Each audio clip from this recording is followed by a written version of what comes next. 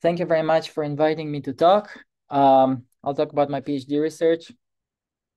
Yeah, it's been hard times since last days for Israel. I'm sure everybody heard. But I'm happy to give this talk in any case, despite the hard times. So so optical metagenomics via deep learning and information theory. This is the topic of my PhD research. And under the supervision of Professor Yoav Shechtman from Technion, and Yuval Ebenstein, Tel Aviv University, collaboration with Eitan Yacobi and Nir Weinberger from Computer Science in Technion, and many other wonderful people that help with this research. So I'll talk about first of all, let's define metagenomics, which is the analysis of the entire genomic information in a sample from an environment. Okay, now that is in contrast to like traditional genomics, which takes and amplifies a specific section of a genome or for a specific organism. Now, the motivation for this research, for me personally, was cultivation-free bacteria identification. I'll talk about it. But there are many other uses of the technology and in general of metagenomics. I'll talk about the technology itself, about optical genome mapping. I'll talk about the computational advancements we did using deep learning and information theory for actual optimization of the method. Right, so feel free to stop me if something isn't clear. So for the motivation, bacterial infection diagnostics nowadays is pretty slow.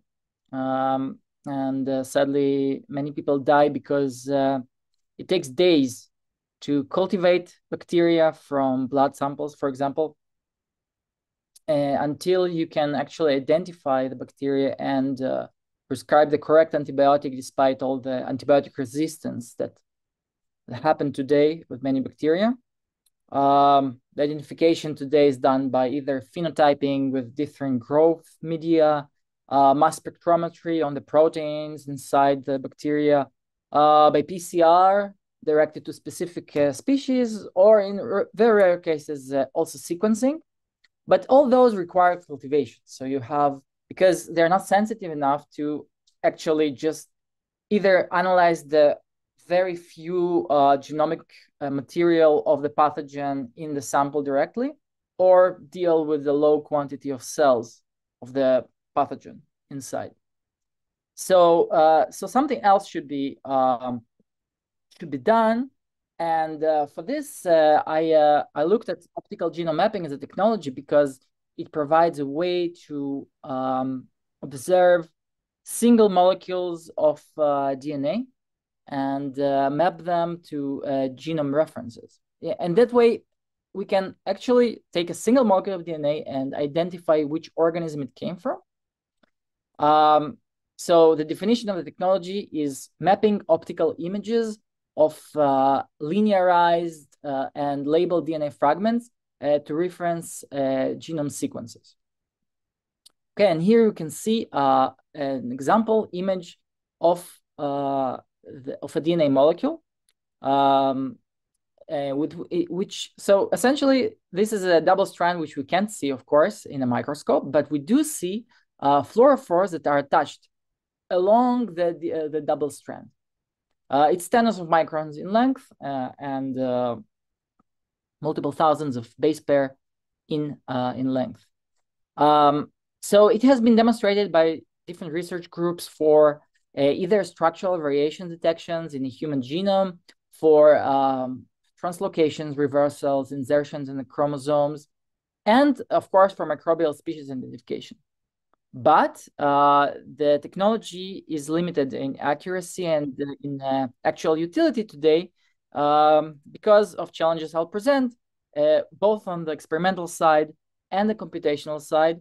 My aim in my PhD research was to make those, like solve those challenges and make this technology useful and maybe being used for things such as pathogen identification and diagnostics.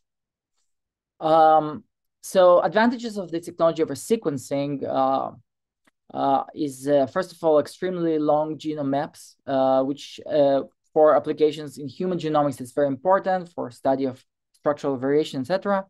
Much higher sensitivity potentially because of a very simple protocol compared to the old process that is needed for sequencing by synthesis, by when you have to essentially do shotgun sequencing, etc. So that's the reason. It's a single molecule technique. So that's the main advantage. So how to do optical genome mapping? First of all, we have to linearize DNA. So there are two ways that we tried in our lab. One, on the left, you can see that we take an activated glass surface. Here is me holding a pipette and dragging a droplet containing DNA of a bacteria, of E. coli in this case, dragging it on a glass surface. And on the left, you can see a microscopy image we took, and you can see the DNA molecules just stretching in straight lines on the glass due to the motion. Another way is a chip we used from Metagenomics. It contains thousands of nanochannels into which DNA molecules can go and linearize by the application of pressure and electric field. So that's two ways by which you can linearize DNA molecules. But also to create those images, you have to label them because otherwise you won't see anything, and you have to reflect information about the genome. So there are multiple ways to label DNA for optical genome mapping. One on the left, you see, that's the enzyme-based labeling. So, and we'll focus on this kind of labeling in this talk mainly. So one way is to use a nicking enzyme, which looks for 4 or 6 letter patterns on the genome sequence, nicks one of the strands, and then a DNA polymerase incorporates a fluorophore there, a fluorescent base pair base. And another way is to use methyl transferases, which just search for a pattern and with the modification of a cofactor introduce a fluorophore at specific sequence patterns.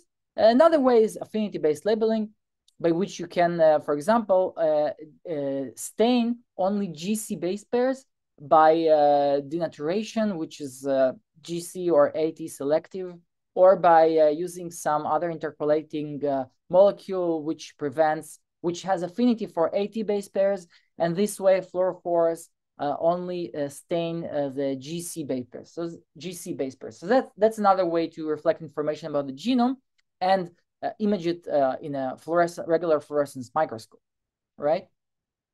So the resulting OGM data we have consists of microscopy images like this one. So we take a field of view and we see many DNA molecules. Each line here is a DNA molecule of tens of kilobase, potentially hundreds of kilobase length. And the dots are the fluorophores that attach at the pattern we wanted to label.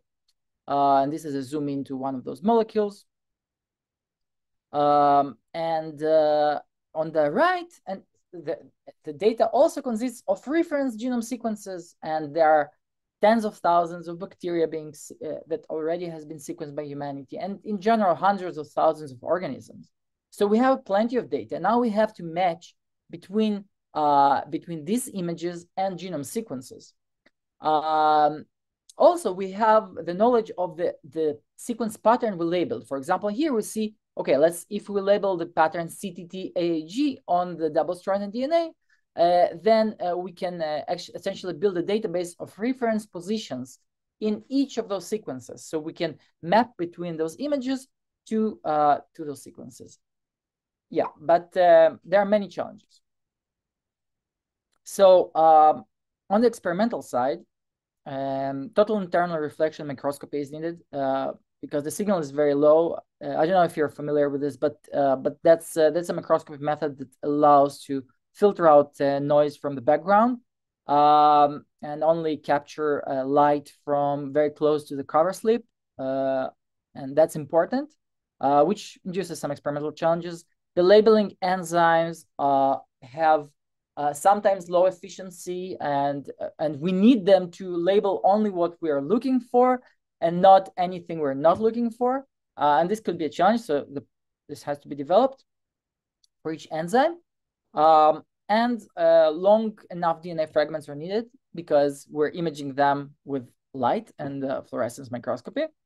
And the linearization of the DNA on the surface also has questionable yield. So you have to make sure that all of them or many of them actually stick and linearize, and that's also a challenge.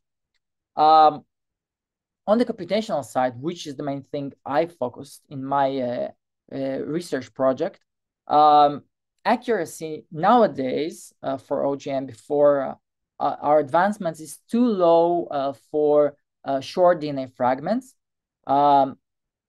and noise from different biochemical and photophysical effects, like enzyme labeling efficiency and fluorophore,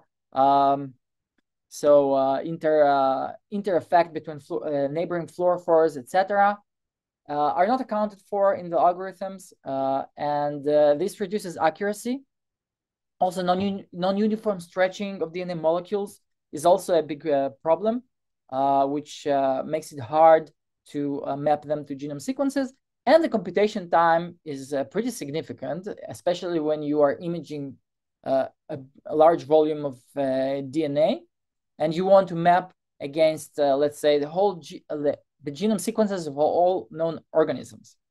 So I addressed all those challenges. Yeah, let me know up to now if anything is not clear about like the method or introduction. Anybody has any questions? All right, so let's go on. So first of all, we developed a deep learning model that allows this mapping problem of images of DNA to genome sequences. All right, so our goal is to map an image of DNA molecule to a genome sequence. So we have the reference genome. We know where the positions of the labeled pattern. Let's say I labeled the 6-letter pattern CTT AAG, and I know the positions. Now I get the image. I have to map it, go over all the possible genome sequences I know, and match it to the one which is it's most matching to, and in the right position. So both ways. And we train this convolutional neural net to predict the positions from the images, and then another algorithm that aligns, and I will talk about it, that aligns it to the reference genome. And the resulting accuracy, here you can see the comparison. We get essentially, so the important line is this one and the blue line, and we get twice more accuracy versus the state of the art for 50 kilobase fragments, which is significant. Yeah, and so how did we make this model? How did we train it? So first of all, we considered the simulated data, first of all, in which all the different effects that we could model were incorporated: labeling efficiency of the enzyme, off-target labeling, point spread function, meaning the optical spread of each fluorophore is significant. You see, it's not just a dot, it's not just one pixel, it's a blob, right? Because resolution is limited, of course, and dependent on the wavelength of light, of course, and the numerical aperture of the objective, and the stretching of the DNA molecule. So all those things were simulated, and the neural net learned to predict the exact locations of each fluorophore in such an image. And so in green are the ground truth, and the blue are the predicted positions, which is pretty accurate. given the fact that here, for example, you have a fluorophore, which is actually two fluorophores overlapped on the same location, but from the shape of the resulting blob of light, the neural net is able to discern that there are actually two fluorophores there, which is very important for increasing the accuracy and extracting as much more information from the genome, from the DNA molecule to the genome sequence. The loss function, I will not go into details unless anybody's really interested and can go back into that and explain the loss function used. And then we have the alignment algorithm, which is inspired by, I don't know if people heard about the Needleman-Wunsch algorithm, which is used for sequence alignment in traditional genomics. And this is a dynamic programming algorithm. So I developed an alternative version of it for mapping between an image of a DNA molecule and the sequence. When we know what the sequence patterns have been labeled, and this equation kind of defines the energy equation for the path, for the alignment path. And here we can see like an example alignment path that could be solved between those two objects. So that's the alignment algorithm. Now, to improve the method further, beyond the twice accuracy that we showed above state of the art, we also employed transformer models for creating a dimensionality reduction of both the images and the genome sequences, creating an embedding, and then essentially creating a retrieval model. So very similar to text retrieval or speech retrieval that is being used nowadays in commercial applications. It's inspired by the work from OpenAI, which is called CLIP, Learning Transferable Visual Models from Natural Language Supervision, in which they improved upon the state of the art of image classification. So let's say an image is a dog or an image is a cat, by just training on massive amounts of data in the wild for pairs of an image and the caption that describes the image. So similarly to that, what we did is we trained on pairs of DNA molecule images versus genome sequences. So you can see the resemblance here. And we essentially trained two encoders. So here they had a text encoder and image encoder. We have an image encoder and a genome encoder. And they are trained so that each, you give a batch of, let's say, 1,000 pairs of image and genome sequence. And then you train the model to predict that only the ones on the diagonal, so the matching genome sequences to the matching images, should have a high similarity score, let's say cosine similarity, and log similarity score for off-diagonal entries. So and this way you can train the embedding to bring those to first of all do dimensionality reduction and bring related objects in the genome space and the image space closer. And of course, those are unrelated farther apart. This is the loss that also OpenAI CLIP uses, which is just cross entropy loss on the similarity matrix between the two modalities. And the transformer model used was WAVLM, developed by Microsoft Research, and they used it for speech-to-text applications in which you have to either retrieve text by speech or just do speech-to-text tasks. And this problem is kind of similar because we have a genome sequence and then an kind of analog noisy version of the genome sequence, which is the image. So there are parallels with speech and text in this case. And it appeared that this model worked much better than other models.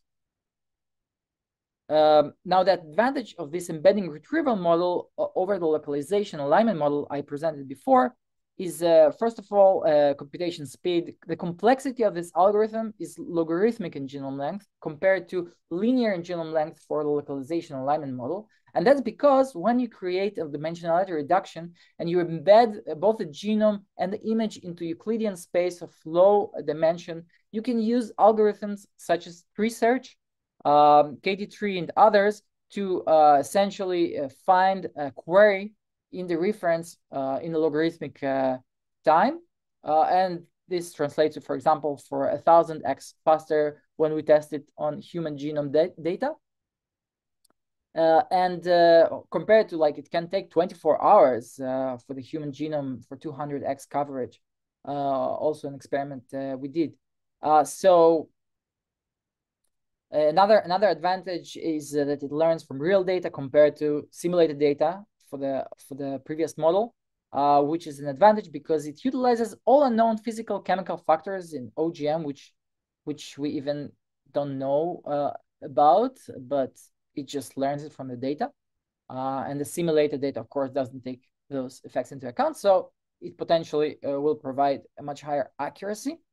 But it can overfit because data is limited. So you depend on a lot of data. You have to, tens of thousands of DNA molecules have to be imaged.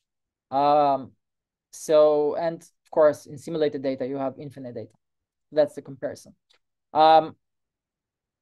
Now, another work we did is as optimization of the experimental parameters themselves. So except then improving the algorithm for decoding those DNA molecule images, we want to optimize the labeling pattern itself. So we want to choose the right enzymes to optimize the process. So there is a wide playground of labeling patterns. So in most experiments we did, we worked with this CTT-AAG labeling enzyme, which labels this pattern on the genome. But essentially, bacteria have developed so many restriction modification systems, and we can use those enzymes from those systems, and they recognize thousands of different 4-letter, 6-letter, 7-letter patterns. So there is a wide playground.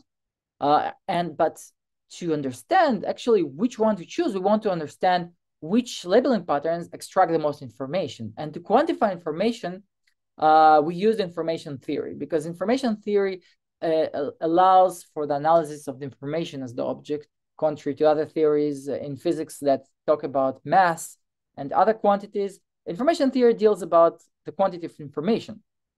I won't go into details because I'm sure not everybody is familiar with this.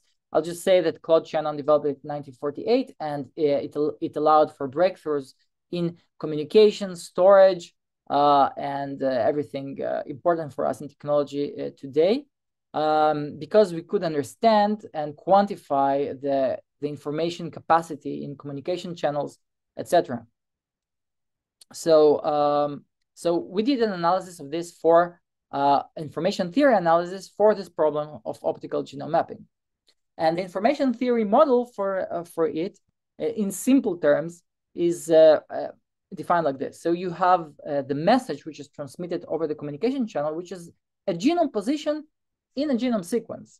And in the end, what we want to decode is the estimated genome position. So where essentially this DNA fragment, which we imaged in a microscope, where in the genome and from which genome sequence it came from. So we want to decode that.